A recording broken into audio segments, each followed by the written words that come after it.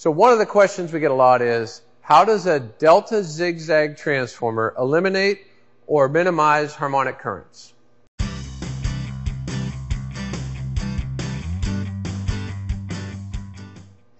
So, to start that conversation, let's talk about positive, negative, and zero sequence harmonics, which we've talked about in the past when we talked about phase shifting and cancellation of harmonics. Let's take a look at this slide.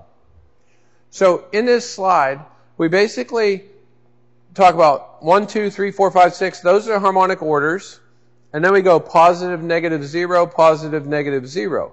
And if you look at the positive sequence harmonics, it goes A followed by B followed by C, rotating counterclockwise. And you can see the negative sequence harmonics here. The zero sequence harmonics are the ones we're going to focus on for this discussion.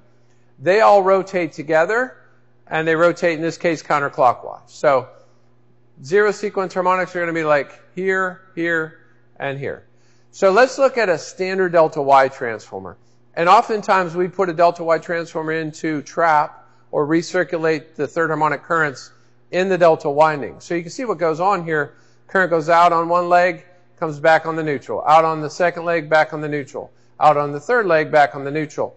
And what happens in the primary here is, let's say there's 10 amps going here and 10 amps going here. That means none of the current comes out of the transformer. And so if you look at the third harmonics on the secondary, they add up to 3 times. On the primary, they're basically 0.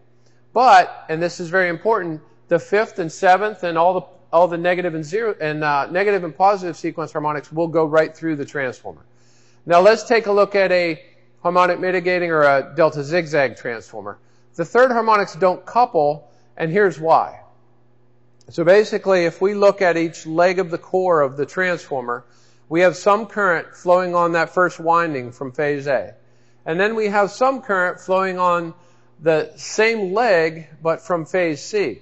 And so here and here, these arrows are opposite of each other, and they cancel each other out on this leg here, and basically it circulates back to the load, but it doesn't get into the primary winding.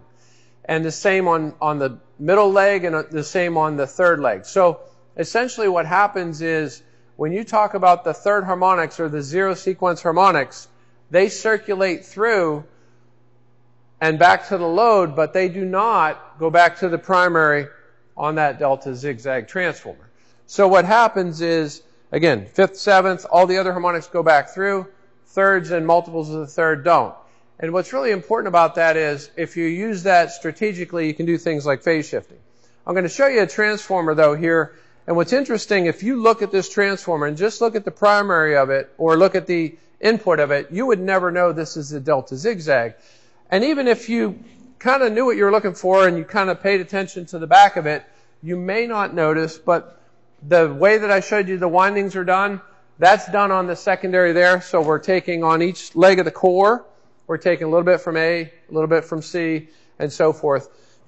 So if you take a look at that transformer again, it looks very similar, but how we deal with the third harmonics through that delta zigzag winding is really important to understand how they're made up and what we're doing with them. And then if we use them with other transformers to do the phase shifting, like this one gives us a 0 degree phase shift, mix it with a 30, we can cancel out that fifth and seventh and so forth.